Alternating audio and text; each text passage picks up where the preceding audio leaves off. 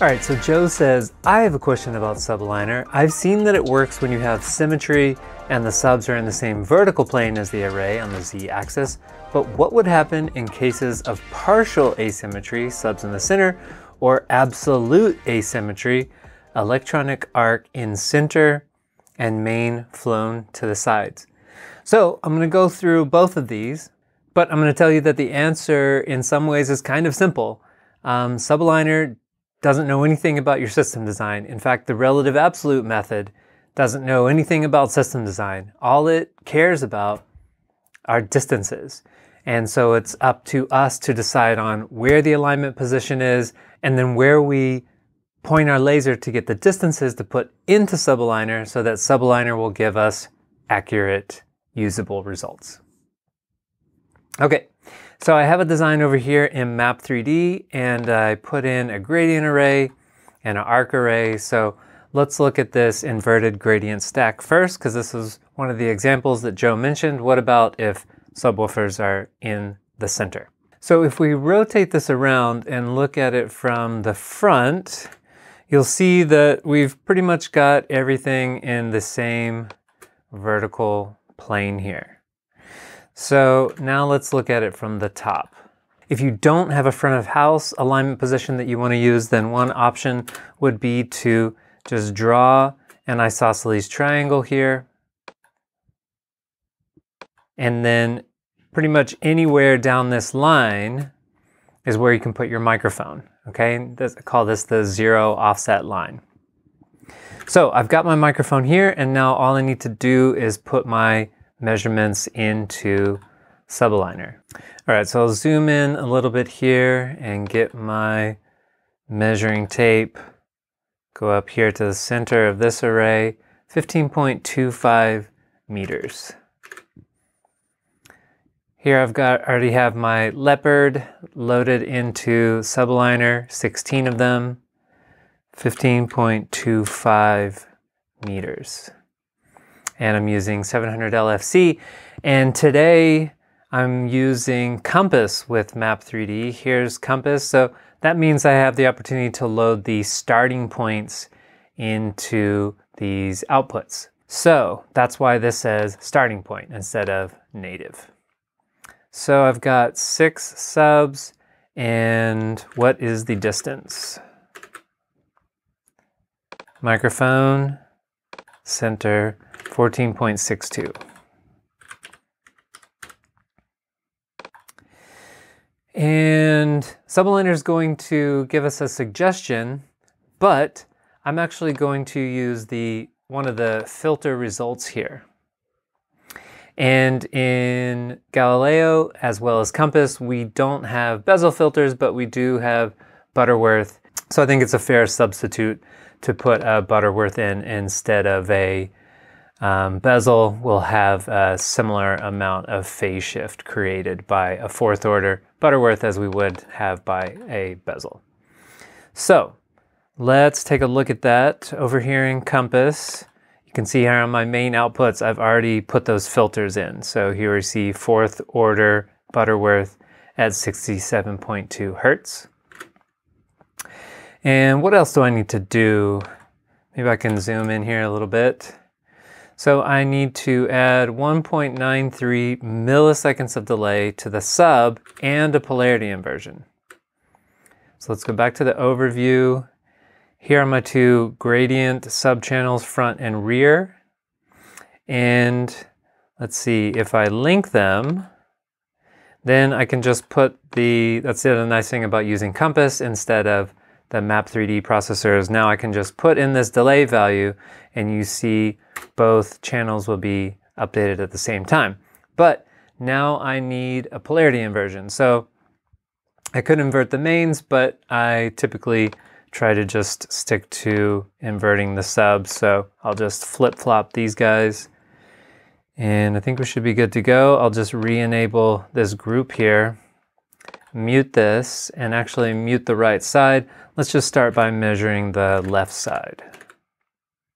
So here we are in the measurement viewer. I've taken a measurement here of the left side, set the delay for the delay locator, and now I'll store this as main left, and I really only have one microphone position at this point, so I'm not going to worry about noting that right now.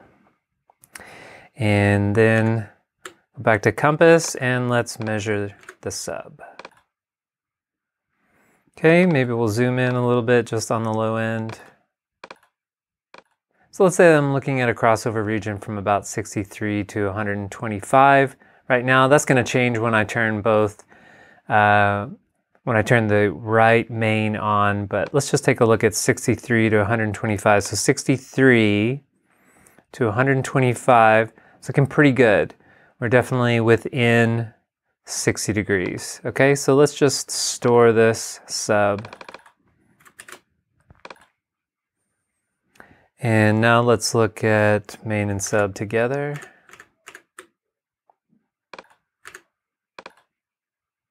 Okay, nice summation there.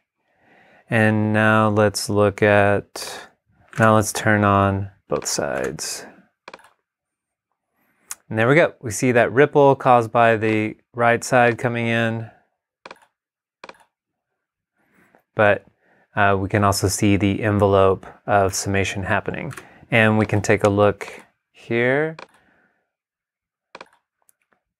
Let's take a look at a top view just for fun. Let's just look at the sub for a second because it is a nice sight to behold. Look at that, beautiful. And then if we turn on just main left in the sub, then we'll see that nice example of that zero line that we were going for, okay? And then of course if we turn on everything, then we'll see a bunch of peaks and valleys because right and left sides are not isolated from each other.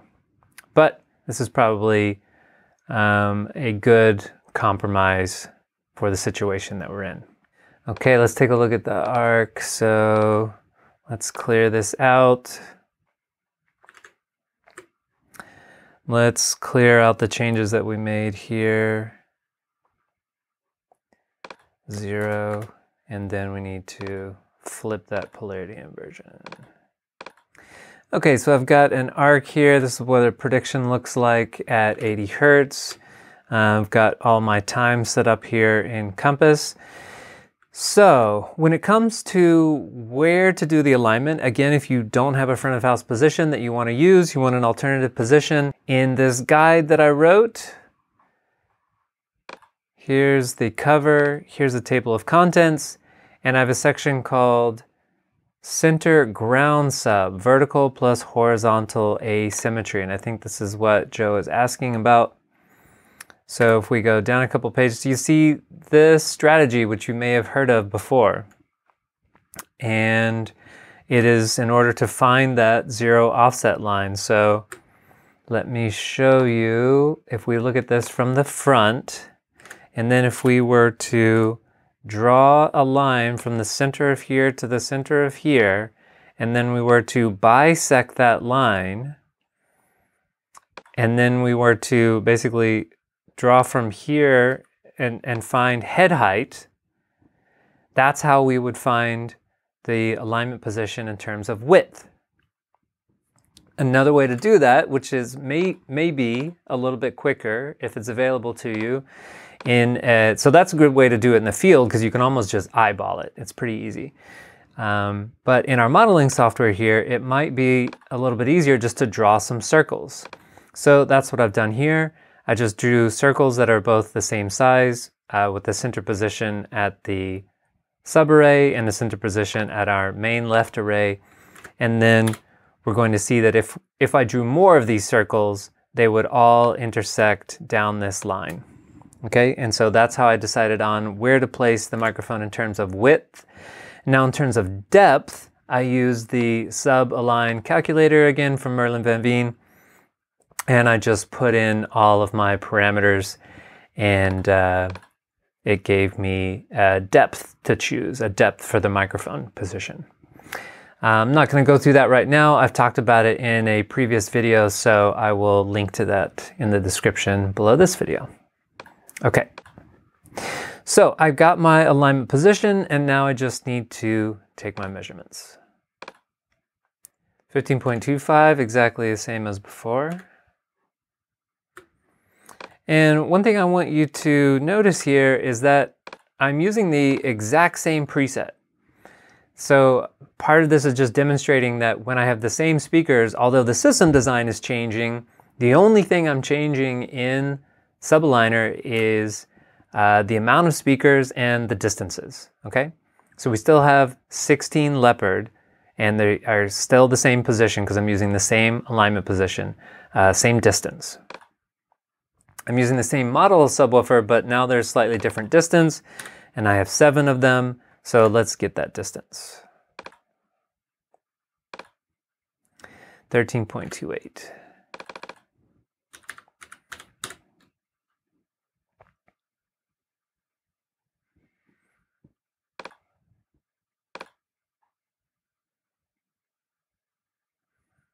Okay, and again, I'm using this filter suggestion up here. So now I need a new delay value, 5.82 milliseconds of delay on the sub and polarity inversion. So let's put that in.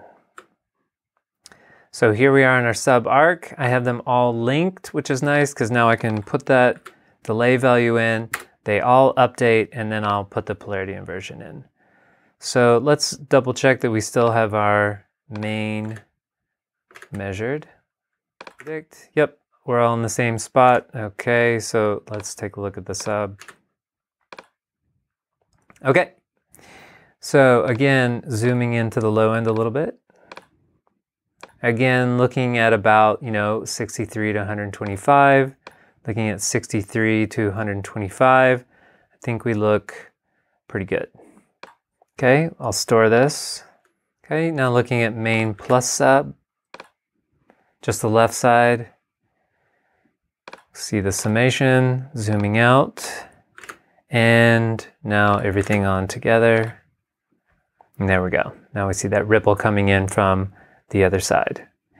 And we can take a look. Let's look at the top view. And it might be fun to just look at the sub. Oh, we looked at that before, never mind. So let's look at main plus sub. Okay, you can see that line coming through there again. And now if everything is on all together. And there's our result at 80 Hertz. So one note about the arc, which I may have talked about in other videos, I've definitely talked about in some of my workshops, but the arc, I think, is one of the most difficult things to work with. There's just a lot going on. If we zoom in here,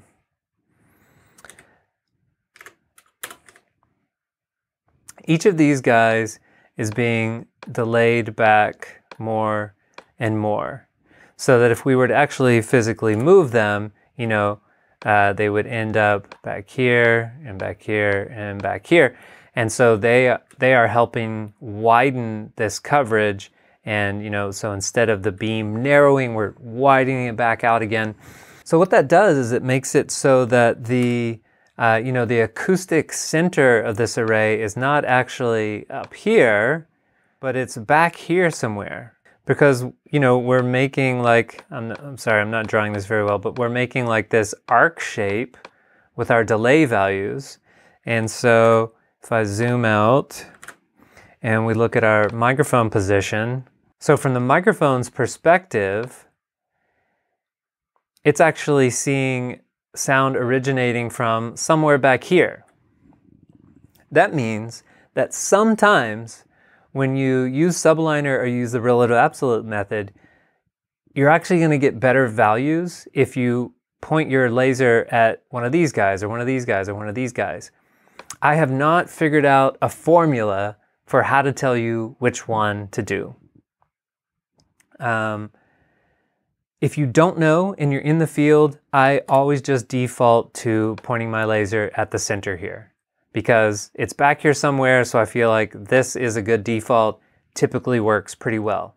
But if you have time to, prepare and look at this stuff in your modeling software ahead of time, then I would recommend testing them. And so what you can do is do an alignment where you aim your laser here, do an alignment here, do an alignment here, and here, and see which one gets you closest to being phase aligned through the entire acoustic crossover region. And then when you get in the field, it should play out the same way. And you know, okay, I know I'm gonna point the laser at this guy and I'll be ready to go. So I hope that's helpful for you. Let me know if you have any good ideas for me in terms of alignment, these interesting situations where we have asymmetry and sort of complex designs. You can put those questions in the comments for this video, and I'll see you in the next one.